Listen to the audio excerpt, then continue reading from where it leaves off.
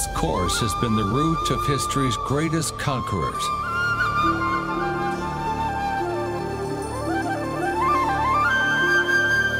Its waters have nourished the cradle of civilizations and fed the world's greatest religion for millennia.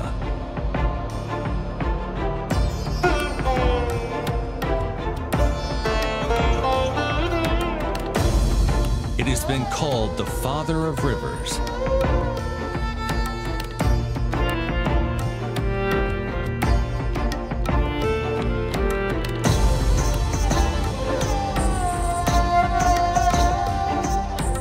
Witness the most fascinating and untold story of Sindhu, the river Indus.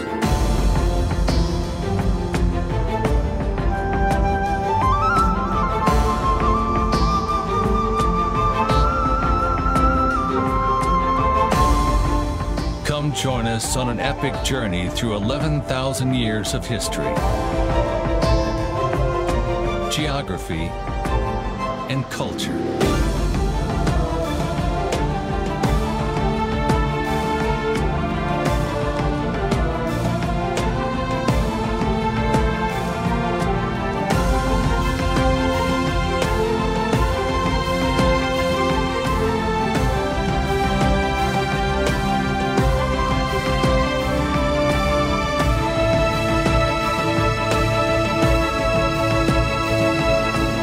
Travel with us, 2,000 miles with mighty Indus.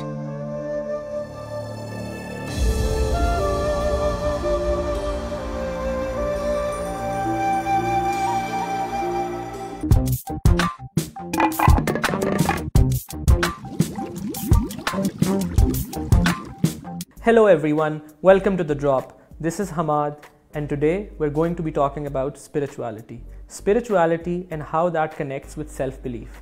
I have with me someone very special, someone who is a painter, a writer, a CEO of a startup company who has accomplished so much in her life that we can only dream of. I have with me Tanzila Khan. Thank you, Tanzila, for being with us. Thank you very much, Hammad. So Tanzila, we live in a time where spirituality is something that everyone craves. The materialistic life is not sufficient enough to quench the thirst of millennials, their hunger for deeper meaning. So before we expand our conversation, I would first like to ask you, what is spirituality in the eyes of Tanzila? I think for me, spirituality comes from actions and our choices.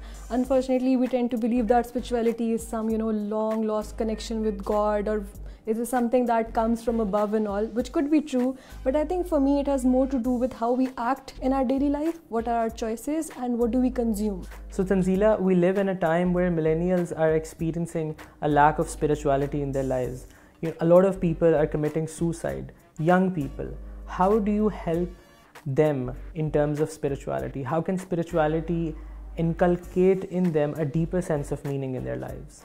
I think this is a very interesting thing you've asked me, and it's quite unfortunate that many millennials, instead of feeling the power within and believing that we're young and we have the energy and we can do so much, they are restoring to options that are so destructive. I mean, what can be worse than just ending your life? Here, I think there is a huge gap between believing in opportunities and then having a plan to go towards it. For example, I think many millennials believe that going into activities that are very short-term, pleasurable, will bring them happiness. That never really works. It never worked for anyone.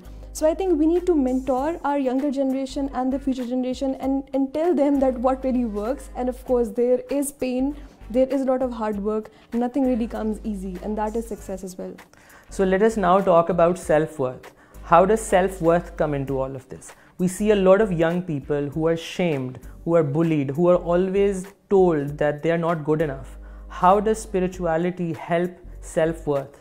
We are constantly living in a culture where every moment you're reminded that you're not good enough. You turn on the television, you open a magazine, you talk to a friend, you open social media, everything is in your face telling you you're not good enough, your neighbor got a car, they are in a better relationship, they look better, they're thin enough, they're fair enough. We can't fight this as humans. This is too much. For this, you need utmost strength to believe in yourself. And by the end of the day, it really comes back down to you, how much you believe in yourself and how much you like yourself. So, and I think if I tend to follow the trends, I should be dead by now because I'll never be on the cover of Vogue. I'm not up to the standards of their standards of beauty. But the reason why I'm still surviving is because I believe in my standard of beauty, and that is more to do with actions. So you've talked about the importance of self-belief in one's life, but how does self-belief originate in someone? Do you need an external anchor in your life so that you can cultivate self-belief? I think people can completely do this on their own. Self-belief is a choice. And if you're not making that choice, that is the choice you're making. So if you're choosing to believe in the world that is moving towards destruction, then you're with them.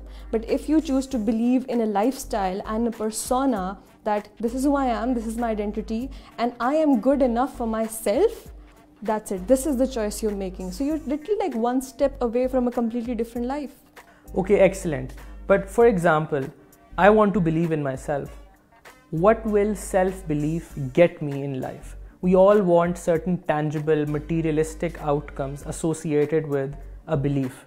How will self-belief create value in my life?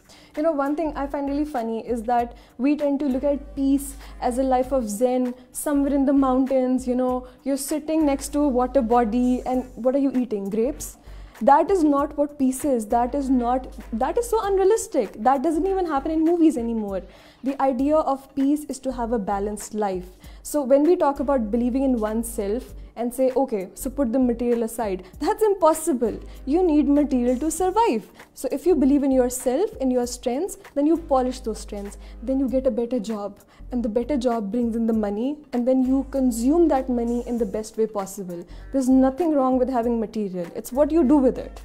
So Tanzila, let me ask you, how did self-belief come into your life?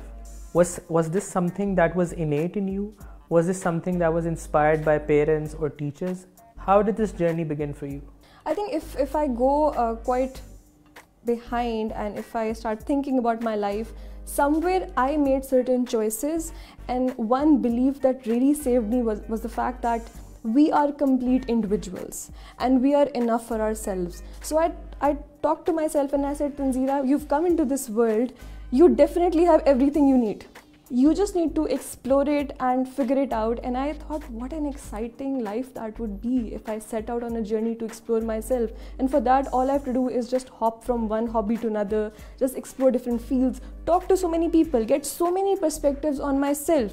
Isn't that exciting? So I think I was quite excited to be alive. I was quite excited to believe that there's so many flavors that I have to consume. There's so many people I need to talk to. There's so many places that I need to be at. So for me, that entire idea of self-belief came from the fact that I'm a complete person, and because of that, it's going to be a great journey ahead. So it's more like what you tell yourself about yourself. It comes from here. Okay, so let us talk about something that our viewers might feel when they look at you. If a viewer comes here and watches this program, the first impulse that they might get is that this is a person who has experienced disability, and with that disability might have gone through a series of experiences, suffering, torment, abuse, that must have led them to this place where they started believing in themselves. Is that true?